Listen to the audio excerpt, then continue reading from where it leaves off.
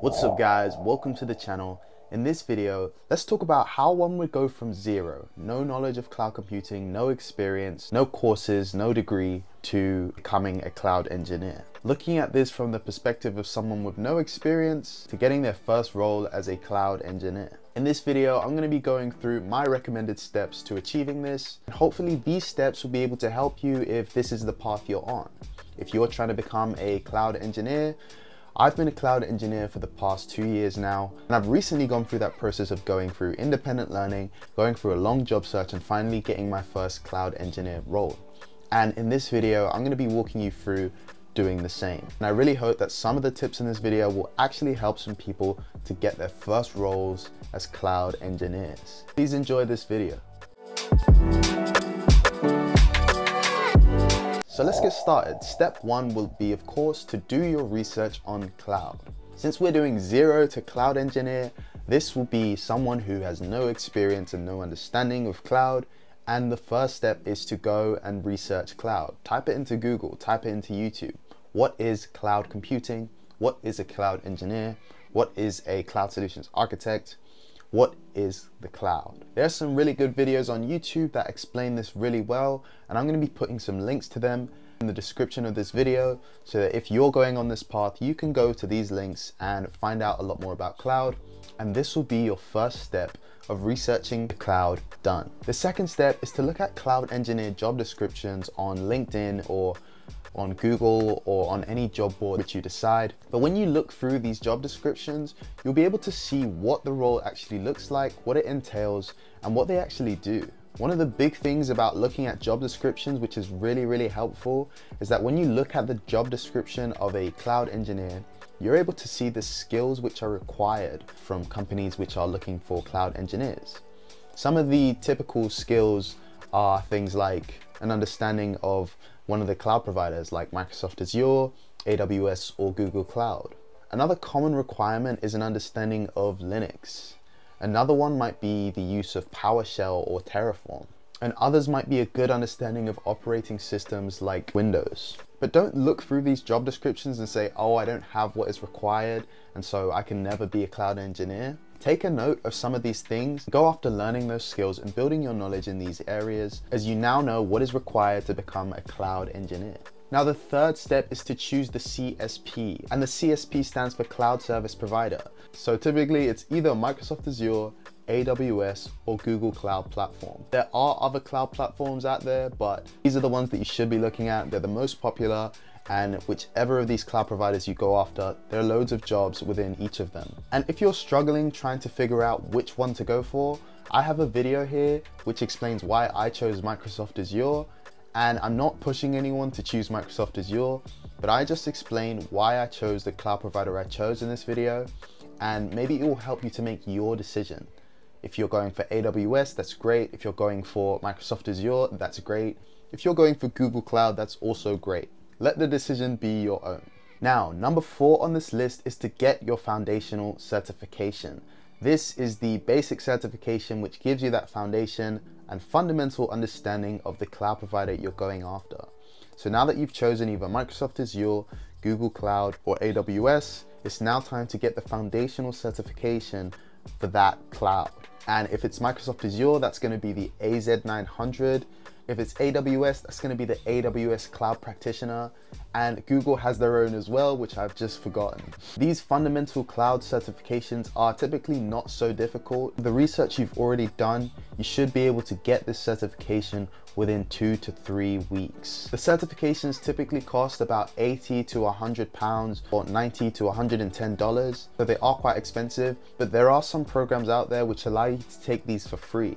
So do look out for these programs. If you don't want to pay that money, go after looking for one of these free vouchers so you can go and take one of these fundamental exams. There's loads of free courses online for this exam, so I wouldn't advise anyone paying for a fundamentals course when you can get one of the free courses online very easily, which are really good. There's loads on YouTube, so just type in the name of the course and you should find them on YouTube. Now, step 5, once you've got that foundational certification, it's time to start your first project. Cloud projects are super important, and beginner cloud projects can really put you in a good place.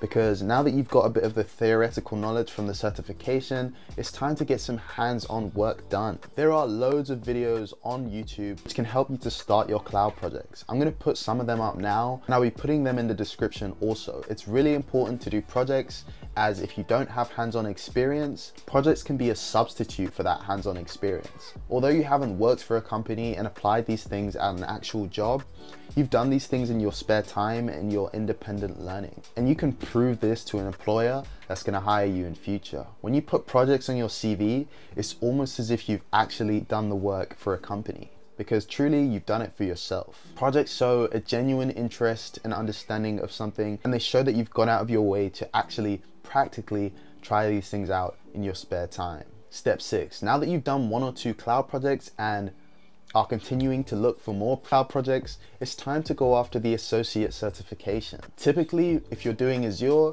the next certification that people usually go for is the AZ-104. And I have loads of videos on the AZ-104 on this channel. The AZ-104 is the Azure Administrator certification, and it's a really good second certification to go for after you've got the fundamentals. And if you're doing AWS, the typical second one to go for is the AWS Solutions Architect certification. This moves away from sort of the theoretical stuff that's covered in the Cloud Practitioner and goes more in deep on what you actually do as someone working in AWS.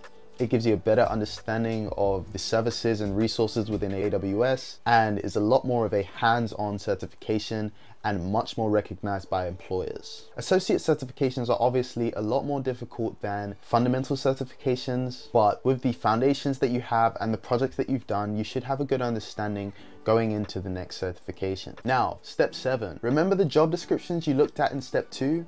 Now it's time to put those skills to work. Those skills that you saw on those job descriptions that said either Linux or learn PowerShell or learn a certain programming language, it's time to start learning those skills that you saw on the job descriptions. If these skills are on job descriptions, it means they are valuable, not just to that company, but if they're on the job descriptions of one company, there's going to be loads of other companies which are looking for these skills also. So go on YouTube, find a course that covers this skill, and start learning this skill. If it's PowerShell, there's stuff on PowerShell. If it's about OSs, there's stuff on OSs. Just go and learn a lot about this thing that's been mentioned in the job description, and make sure you cover this really well. Number 8, now it's time to search for your first cloud job.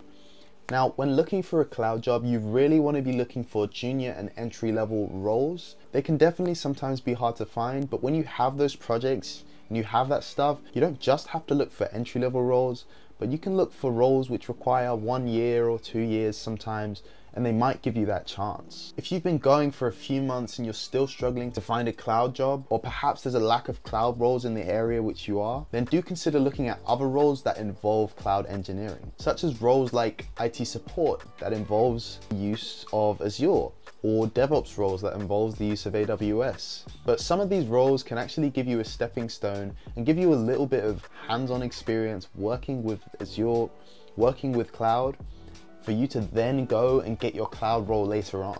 And I have one more bonus step which I'm going to mention, which is look into a specific role and go after specific skills. So as you know, cloud engineering is really broad and there's loads of different areas within cloud engineering. I have a video on the top 5 cloud computing jobs, which is top 5 based on my personal opinion, and there's quite a few different roles. So going after one of these roles specifically allows you to streamline your skills to making sure that you're fit for that specific role. Or it could be a cloud support engineer, or getting your skills ready for a cloud security engineer role, or even a cloud administrator role. Looking very specifically into one role can really help you to get the skills for that specific role really quickly and be the right candidate for that job. That's all the tips I have for you guys today. I hope this video has been really helpful, and I hope those watching are able to apply these skills and get that job. If you manage to finally get a cloud engineering role, do let me know in the comment section, and let me know if this video has been really helpful. Thanks so much for watching. Leave a comment in the comments section, like and subscribe, follow me on LinkedIn and Instagram, and I'll see you guys in the next video.